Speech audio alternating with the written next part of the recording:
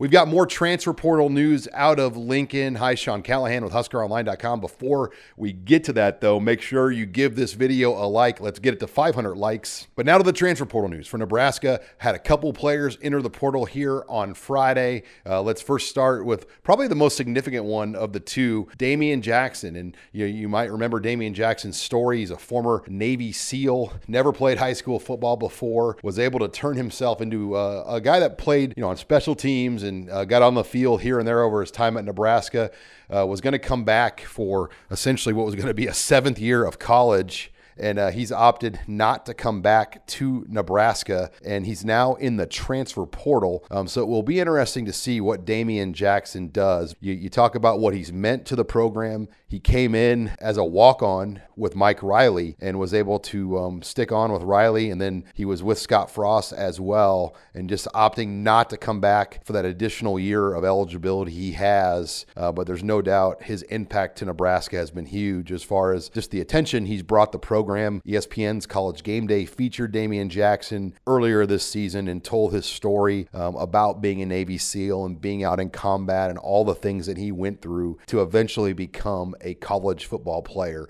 Now, the other transfer portal news that popped on Friday, 4-star wide receiver Latrell Neville. He's a 2021 recruit for Nebraska, joined over the COVID season with the Huskers, and was never anyone that Nebraska could technically even see in person. So he was a guy that they were on and it looked promising, but he just found himself in a logjam. And Latrell Neville was never really able to get on the field and be a contributor at Nebraska, and he was not going to be in the mix this year. So this one doesn't really surprise you, I don't think, when you see a guy like Latrell Neville go into the portal. You're just going to see more and more of this, especially with the transfer portal and the impact that it's had on college football. For HuskerOnline.com, I'm Sean Callahan.